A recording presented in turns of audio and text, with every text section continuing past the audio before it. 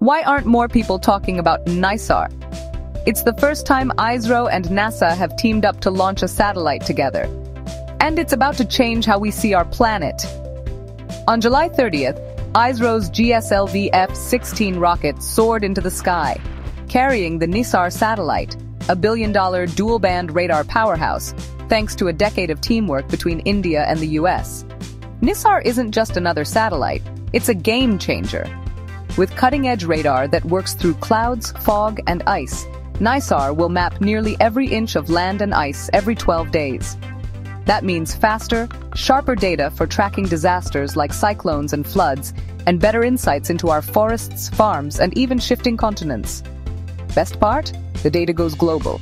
Scientists, planners, and disaster teams everywhere can use it. This is more than a launch. It's a leap for international teamwork and a safer planet. The future of Earth observation has just begun.